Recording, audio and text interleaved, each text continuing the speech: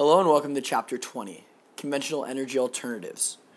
So basically, this video we're going to go over three pretty basic conventional energy alternatives, and in 21 we're going to look at some more innovative ones. But for now we're just going to look at those three.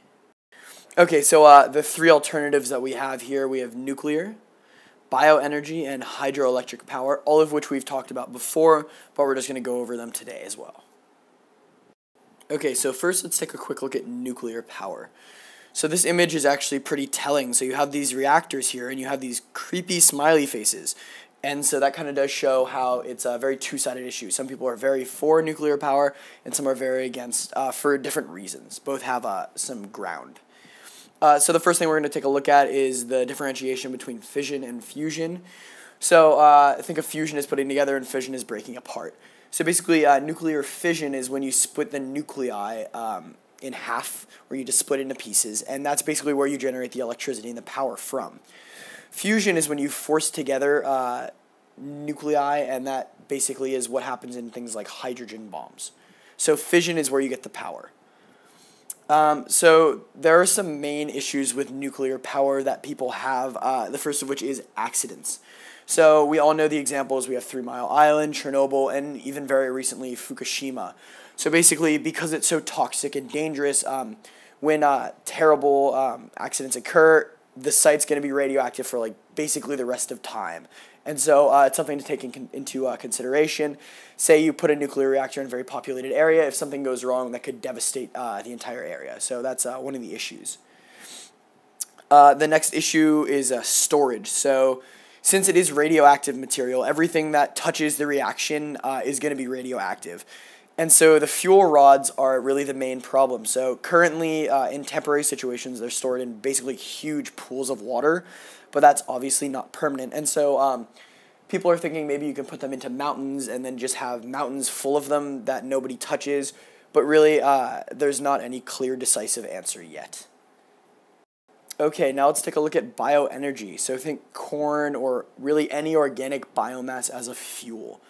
So just as nuclear power has its pros and cons, bioenergy does as well. So basically a pro is that it's a renewable and fairly efficient energy source. And the main con would be that it hurts soil systems.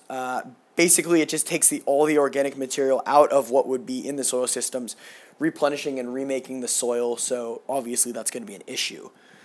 Another problem is corn and ethanol. So government recently has been giving subsidies because ethanol is required to be in our fuel, as we discussed earlier. And so there was a huge influx of farmers growing corn because they were given subsidies and they were selling it very, very, very quickly. However, the problem is that completely destroyed the market price of corn by inflating the market. And so that's another con. We have to figure out more efficiently how to deal with the corn market if we're going to use bioenergy as a viable source in the future. Okay, next let's take a look at hydroelectric power. Basically, this is, think of a dam. You're using kinetic energy from flowing water to power things. So there are some potential issues with this as well. It does destroy ecosystems because you're just destroying an entire aquatic system. Even if you have fish channels for the fish to go through, it's an unnatural cycle. So people are obviously going to be against that in some capacity.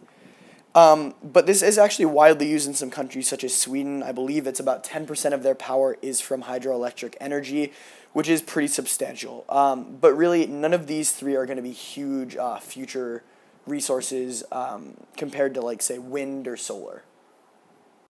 So that basically brings us to the conclusion. Very short, quick video. So as I just said, these are kind of feasible alternatives to fossil fuels. However, they need to be refined, but they are a solid base for the future of alternative energy. So again, think wind, solar, things of that nature. Okay, so in Chapter 21, we're going to take a look at those wind and solar type alternative energies in the new renewable energy alternatives section. All right, thank you and see you next time.